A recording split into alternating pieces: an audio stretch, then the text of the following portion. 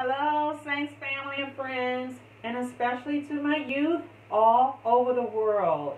We want to thank you for tuning in with us once again to the Christians Endeavor YouTube station. Today's lesson is going to be coming out of the International Sunday School book, and the text background is going to be taken out of Psalm 100. Yes, Psalm 100. We're going to do it in its entirety. What is it going to talk about today? It's going to talk about how and why we must, and I'm going to say that again, we must give God praise. May I ask you a question? Is God happy with your praise? I want you to think about that. All right, well, our lesson, the topic is praise God with joy. And our key text or our key verse is Psalm 100 and the third verse, and it reads, "Know ye that the Lord, He is God. It is He that hath made us, and not we ourselves. We are His people, and the sheep of His pasture." We're going to pray and go right into our lesson for today. Father God, we thank you for another wonderful opportunity to be able to glean of your word. Father God, we thank you for our youth. We thank you for the message that you're going to send to them after the hearing of this word. Father God, we just thank you because with breath in our body, we all have the opportunity to be able to give you the praise that is not just due to you, but the praise in which you require. So, Father God, I ask that you would just anoint your servant.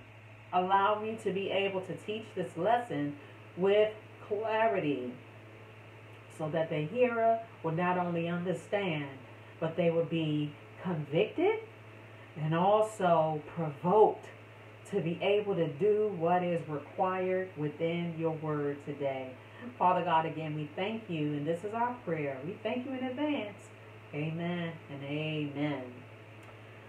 So, once again, the topic, of our lesson is praise God with joy. The lesson text is going to be the King James Version, and I'll be reading the entirety of Psalm 100. Just a few things about that book of Psalm. It has 150 psalms. Those psalms is a combination of songs, poetry, poems, prayers and petitions, praises. Yeah. And it's almost like you have various writers in this that makes up this book of Psalms. And all of their entries were like combined to make up the 150 Psalms that we see. It's almost like we had a chance to get their journal entries. You know how you can journal your thoughts? You journal concerns, you journal good times, you journal prayers, things that you want to come to pass. It's almost like we got a hold of those in this book of Psalm. In some Bibles, you will see Psalm in the singular. Some you will find the S on the end. But when we reference the Psalm, whatever number in between 1 and 150 that you see, we do it not with identifying that particular number Psalm as a chapter, because the Psalm is a collection of writers rather than just one writer with a bunch of chapters. Okay, so when we, for instance, identify the 100 Psalm, we say it just like that, 100. I'll be reading, or I'm going to be referencing the 100 Psalm. I'll be referencing the 75th Psalm, verses blah, blah, blah, or in its entirety. All right, so in this particular book, it's like that. Once again, because it has various writers, and so you don't just want to group them all and say chapters, okay? All right. Um, what else can I tell you about this book of Psalms? We reference it. This is, you know how long this book, or let's say the journal entries or the writings from that groups in this book of Psalms start all the way back with Moses. We just learned like a few weeks ago within an international lesson how Moses had wrote an actual psalm of praise. And it talked about how God had brought the Israelites out of Egypt by way of the Red Sea. So this goes all the way back as early as Moses. David, we know David, King David, he is attributed to writing most of the psalm. Just so you can kind of note that. Then you have a few folks in Ezra's time. They wrote. You have, who else? Some other people, about 3 or 4 other people. You have Moses, as I said, but just kind of key in that David is attributed to at least 73 of the Psalms. Some of the Psalms are anonymous, and they don't even tell you who wrote it. Even some of those anonymous Psalms, they are saying maybe contribute to David as well. So we just want to just note the fact that the book of Psalms and its writings are attributed to various writers, okay? And so with that being said, it's a wonderful book to encourage us, because we see all facets of life when we read through these Psalms. We see people in happy times, sad times, in praise, when they were afraid, when they were praying to God that God would avenge them of their enemies. We just see all kind of things. So that's why this book is also so referenced by believers, because whatever state that we are in, and most times we're able to find a psalm that will complement our mode, okay, and what we are going through. So we ask that, you know, in your spare time, go through this book of Psalm, okay, because there's some very essential writings in here that will help you along your way as a believer, okay. So today, again, we have only 5 verses. You know, every believer that is some way versed in the Word of God, this is a very familiar passage of the Scriptures, this 100th Psalm. And it has 5 verses, but you know what? These 5 verses are kind of like in depth because it gives us specific details and instructions on how we must praise God and why we must praise God. Oftentimes, people don't praise God and give Him His just due praise because they don't know the instructions. Either they don't know the instructions, or they don't believe in God, or they're just choosing to be disobedient. Okay? So we want to clear this up today, because this is a major concept and principle in our relationship to our God. We must praise Him. Yes, we must praise Him. We are His people, and we must praise Him, okay? Where else is He going to get the praise from? Huh? Okay, yes. He gave us a voice. He gave us breath in our body and in our lungs. Hey, we give other things praise and shouts out, and we cheer for other things. Well, in Exodus, I believe the 34th chapter says that God is a jealous God. Yeah. Hey, did you know that? God is a jealous God. Who would have knew? But He does not want us to be given all these other things and other people praise, but then be silent when it comes to Him. Okay? So we got to make sure we give this praise its proper regulation in our lives, okay? All right, so let's go ahead and get into our word. I'm going to read our entire text first, And then we're just going to come back and we're going to talk about it a bit. I'm going to try not to hold you long, okay? Because this is, again, a focused message to my youth. Because the enemy, even today and throughout time, has focused in on trying to choke out the praise that will come from our young people's mouths and from their heart and from their living. Because even in our living, we praise God. Okay, it's not just about an audible thing. It's about what you do. It's about who you are. Okay, that is praise. All right, it lies in all three of them. What you say, what you do, and who you are. All right, so we got to get this right. Okay, and so today, once again, our focus is going to be on youth. I already met with my youth in person, but I hadn't had time to get my video uploaded for my youth all over the world. So I pray that you will be blessed by this lesson today. And please drop us a comment if this lesson and anything we're going to discuss in here resonates with you. And to answer the question, do you think God is happy with the praise that you currently give him? And if you don't think he's happy, why? And what are you going to do to work on it, okay?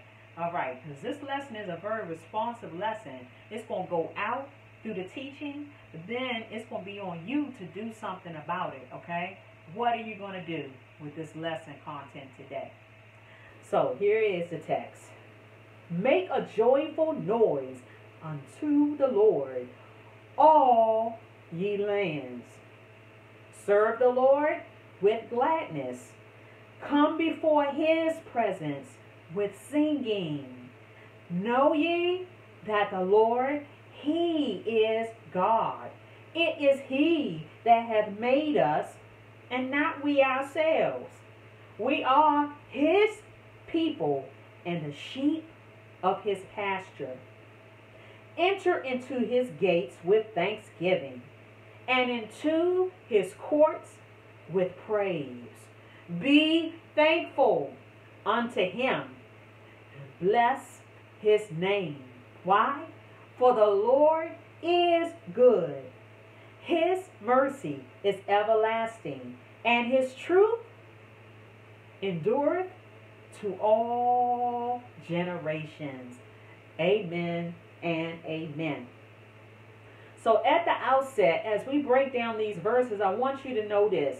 If you got your pen, if you got your highlighter, get ready. Get your Bibles out. If you don't already have your Bible, where's the Bible? And this is why you need some paper. You need some paper. Yes, because paper will allow you to be able to make better notes, so that when you go back to this psalm and you flip those pages, you'll be able to actually see the highlight. You can make your little notations. Make it personal. And that's how you grow in the Word of God. All right? Nothing against the tablets, but the tablets just don't afford you the time or the space or the opportunity much of the time to be able to take immediate notes when you are hearing and being taught the Word of God. So you need to be able to have some type of paper, or either if you want to mark up your Bible, I encourage you to do it, okay? It's nothing like making personal notations that you can be able to go back to. So let's look at verse 1. When we're talking about making a joyful noise unto the Lord, all ye lands, what is joyful? Joyful is praise. When we say we praising God or we're making a joyful noise, that means that we are glad about the noise that we're making. We can be making noise by, we can sing. Certainly, yes, we can sing when we say be joyful, but everybody don't know how to sing. Everybody don't know how to hold a tune. So is God going to rule you out because you're not able to sing or hold a note? No. When you're joyful first of all in your heart. You are happy about what it is that you're doing. You're thankful to be able to do this thing. So it says, make a joyful noise, a happy noise unto the Lord. You know, a lot of times we make noise without making noise. Can I say that? You can make noise in your spirit You can be complaining in your spirit. You can be grumbling in your spirit. You can be aggrieved in your spirit, making noise that God can hear. People may not be able to hear it, but God can hear it. And it's not joyful. That's not the kind of noise that he wants to hear. Who wants to hear that kind of noise, by the way, right? But he tells you with a commandment as the first word. That word make. He's not giving you an option. If you're going to praise God with joy, here's how he's telling you to do it. Make, that's the commandment, a joyful noise. Unto who? Unto the Lord God, okay? All right, he says, all ye lands. All ye lands. All ye lands. Lands. Yes. Okay, so here's what the lands is. Let me break that down for you. He's not just talking about creation. He's talking about the best of his creation first. They have the highest priority to praising God. Who is that? Us. The ones that have breath, his breath in their body. As Psalm 150 says, the last verse says, praise ye the Lord. The second verse to the end of that says, let everything that hath breath, everything that hath breath. Is he talking about a rock? No. Is he talking about trees? Do trees have breath? No. Is he talking about an egg or some type of food have breath? No. Who has breath? Us. Right? Nod your head. Give me a thumbs up. If you said amen, by now you should have already given me a thumbs up. Okay? All right. Be fair. Thumbs up. So he's saying all ye lands. And guess what? Now, he also says over here in a scripture, where is that scripture at? It's actually in the New Testament. And I think it's over in the book of Luke, where he says that if the people don't praise him, that even the rocks will cry out. Can you imagine that? Are you going to let a rock cry out for you? Huh? When God is giving you a voice, when God is giving you lungs and air in your lungs to be able to make a joyful sound, are you going to let some trees wave and wave up a praise, or a rock to be able to cry out? By the way, how would a rock cry? I don't know, but anyway, you get my point? Okay, so that's incumbent upon us as God's people, because we can breathe, right? We have breath in our body, all right? So, verse 2 says, and here's your second commandment, serve. Somebody say serve. You need to highlight that, underline it, because he wants you to serve the Lord with gladness. Once again, you need to be joyful about what it is that you want to do for the Lord. He don't want you doing nothing grumbling and complaining or out of obligation. He wants you to be free about serving him, happy to serve him, right? It is a privilege to be able to serve the Lord with gladness. And he wants you to come before his presence, come into his space, come into his church, talk about him, because his presence is around us, yes, everywhere we go. So we are always in his presence. And you need to be able to be singing. Once again, am I talking literally about singing? No. But you can have a melody on your heart. You can be joyful and glad and just humming on your heart. Whatever you do, you can be tapping on a desk and still be thinking about the Lord, okay? And in his presence, because don't you know that God inhabits the praises of his people? In other words, he loves to live in the presence, in the space of people who think about him and talk highly about him, right? When you bless him, you bless his name, you magnify him. God is, you're almost like a bonfire. And he loves the heat and the fire that's raging in the bonfire of your words and in your heart. And he comes up and just sits right on down in the midst of that, because he loves to be talked about, well of. Yes. So He tells you to serve the Lord, whatever you're going to do. If you have jobs that's in the church, maybe you're an usher, maybe you are in the choir, maybe you may help your parents to clean up the church, whatever it is. If you're going to do it and you're doing it for God, do it with gladness. Please do it with gladness. All right? Do it with gladness. Verse 3 says, here's your third commandment. Actually, your fourth. Because in that second verse it says serve. And then it says come before his presence with singing. So that's 3 commandments thus far. When you get to verse 3, here's your fourth commandment. It says know. Please underline it. Highlight it. Know that the Lord, He is God.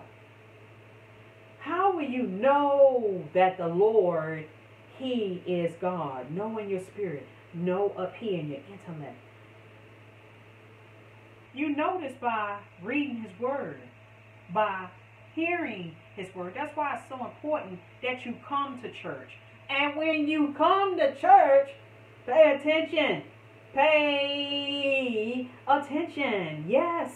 You can't be playing around in church. You can't be on your cell phone in church. You can't be asleep in church and thinking you're going to learn anything about the Lord. That's not serving Him well, because you came to church for a purpose, for a reason. Not for you, but you came to serve Him. And your attention serves Him. So when you are paying attention and you're doing it with gladness, that's serving God. That's another way that we serve God. Huh? I'm just a messenger. Don't shoot me. Okay? So it says, know ye that the Lord, He is. Not was, but He is. This is present tense. He is God. You got to know it. It is He that hath made us. He made you. Yes, He did. Your parents didn't make you. It was God that blessed your parents to make you and deliver you. But ultimately, your creation and your creator is God. Okay? He made us and not we ourselves. Many people pat themselves on the back. They think that because they have matriculated or they have success in life that they made themselves. Look at what I did. My, I, all of the personal pronouns.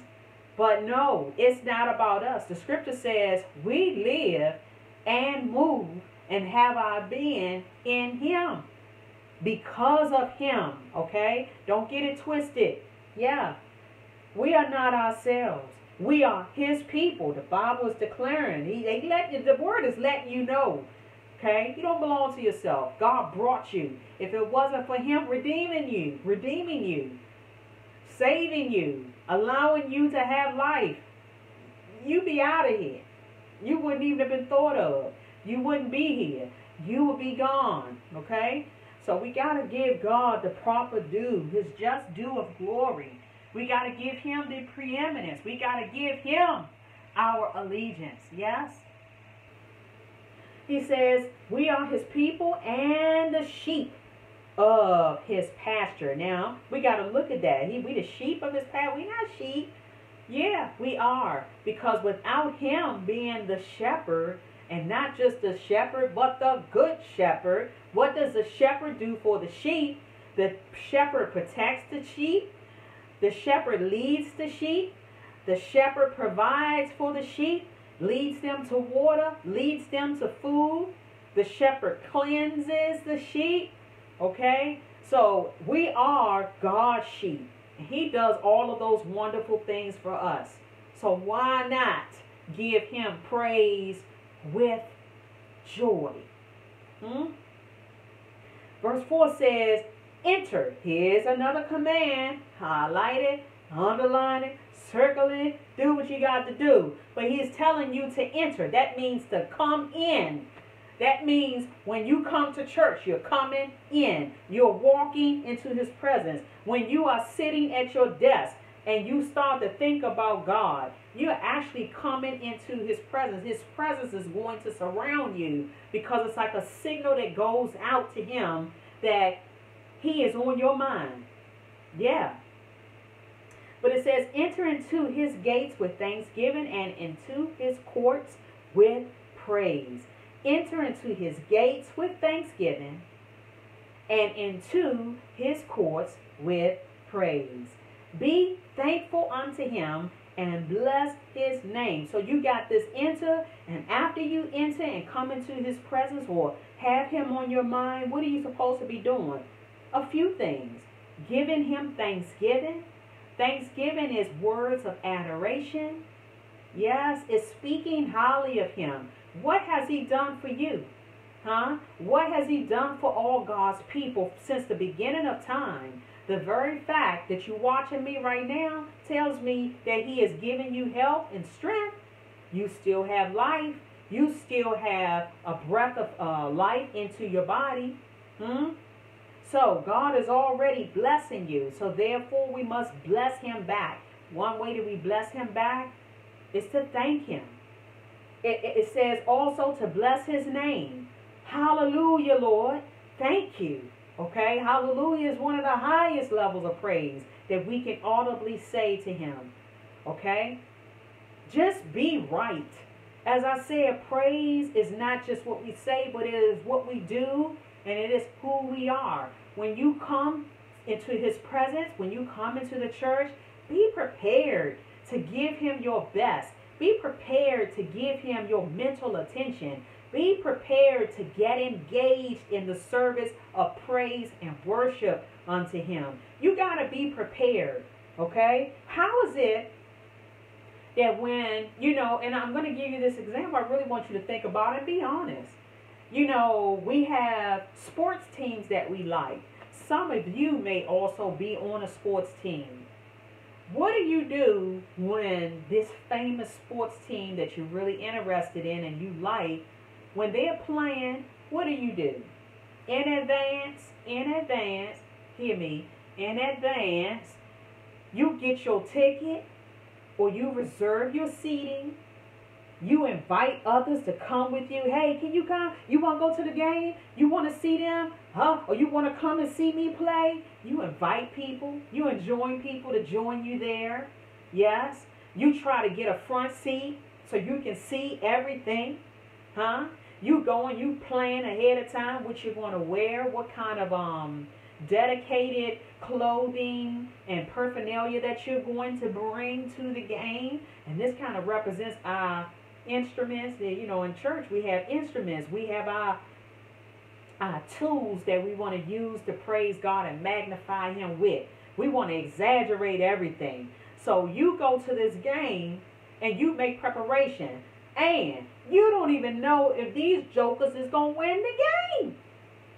But you do all of this preparation in advance with a hope and an expectation that they're going to please you and that they're going to be pleased with you because you're going to be in the bleachers cheering for them. You're going to be their cheerleader, right? You do all of this in advance. You make noise when they score. You just flip out. You stand up, you turn around, you wave your number one, you wave your flags. But when you get to church, you ghosts, you zombie, you crickets. Is God happy with that praise? He's not. And in the beginning, I told you God is a jealous God. If you putting anything and giving anything more glory and praise than you're giving God, then technically you're idolizing that thing. And don't you know that idolizing or worshiping or praising idols above God is a sin? It's a major sin. Okay? Let me back up. That verse 3 says, know ye that the Lord is God. Do you know that the Lord is God? If you don't know that, but you know all of this other stuff, that's ignorance. That's willful ignorance. Why don't you know when his word is here, is open for everybody to be able to read about him and learn about him? If you're failing to do that, that's an issue also. Because now you're telling me that you're failing to gain knowledge about God. Do you believe who he is? Do you believe what he has stated here in his word? If you don't believe it and if you don't comply with it, that's unbelief. That's another problem. That's another sin. Okay? So this particular psalm here, we got to be careful. We read this and we just mosey on through it. It's 5 verses. Everybody think it's all gravy. It's good. But when you don't lend yourself to what this psalm is telling you to do, then in fact you are actually disobeying God's word. And there are consequences for that. There are consequences when you don't give God the praise exactly as he has told you to give him praise. God is very detailed, as I told you. He's very explicit and specific about what it is that he wants us to do. And he expects us to follow. Yes. When we don't do it, we are in violation. Do you want to be in violation? Are you big enough to be in violation? I don't think so. Okay? So, I hope you're getting this, because this is very essential. I'm going to read that 5th verse, and we're just about done. This is why you need to do it. You know, we started out talking about what needs to be done, which is how to make a joyful praise. We talked about who needs to do it. Verse 3 and verse 5 is telling us why we need to do it. Verse 4 talks about how we needed to do it again. All right. So verse 5 says, why do we need to praise God with joy? Here it is. Here it is. Boom. Here it is. For the Lord is good. That's the first reason. The Lord is good. I'm going to ask you a question. Be honest. Isn't he good? Isn't he good? He's not just good. Seriously. He is great. He is like magnificent. He's the bomb.com. What fault can you find in God? Really? There is no fault. There's no failure. Okay? So, God is good. 2, his mercy, his undeserving goodness towards us. God favors us. When we don't deserve it, he favored all the way back the children of Israel. He favored them. They cut up and carried on. They forsook God. God was merciful to them. He forgave them. He blessed them. He took care of their enemies. God's mercy is everlasting. Hey, that same mercy is applicable to us, to me, and to you today. And the last part of this 5th verse says, and his truth. Where's his truth? It's in his word. His truth is in his word. I'm going to tell you again, how do you know about his truth? His word, his promises are in his word. What he says he's going to do is in his word. And it endures to all generations. What is that? It echoes to every generation. Even people that are not even born. God's word will be here. His promises will still be constant and stable and consistent even when they arrive here on earth. Okay? So as long as there are people on the earth, God's word to the people, everywhere, everybody. This is applicable to everybody. Did you know that? This Psalm 100 is not just talking about believers. It's not just talking about saints. It's not just talking about the saved. It's talking about every individual that has breath in their body. They are living off of the breath of God. And so therefore, they owe God a praise. You need to drop that praise like it's hot, like right now. Yesterday, last week, last year, you should have been dropping some praises for God. Why? Because he is worthy of your praise. He is worthy of it. Yes, he is. So, this pretty much concludes this breakdown of this Psalm 100. We just want to let you know that it is your responsibility. I don't care how old you are. They have babies that are praising God, putting their hands together, singing a joyful noise. They dancing. They clapping. They got little tambourines. They banging on stuff when they hear the music and the joy of the Lord. When they see examples before them, their parents, and they see images before them clapping and praising, they join right in, okay? They don't just sit on the sidelines and watch. I encourage you not to sit on the sidelines and watch. Your praise is valuable, not just to God, but it's also valuable to your account. Okay? When you praise God, trust me, you storing up some dividends that one day you may have to cash in on. Okay? So start giving God your best praise today. Find a way to praise Him. The next time you enter into the doors of the church, be ready. Go to sleep. Get your rest on the Saturday or the Friday before you go and worship God. Okay? And give Him your best praise. Be enthusiastic about it. If you put on your little headphones, crank up some music, get into it on purpose.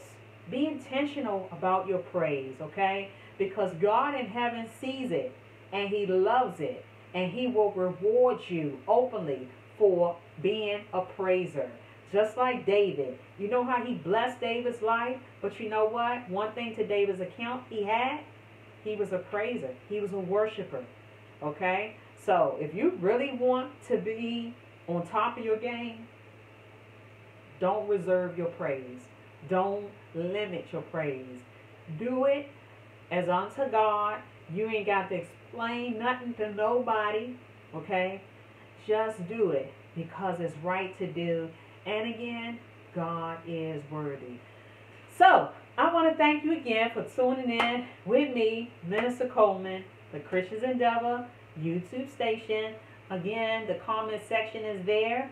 Please drop us a comment. If you said amen, give us a thumbs up. So again, we thank you for tuning in and giving us your attention to this lesson today. We want you to have a very blessed week ahead, and remember to give God your best praise with joy. Bye-bye.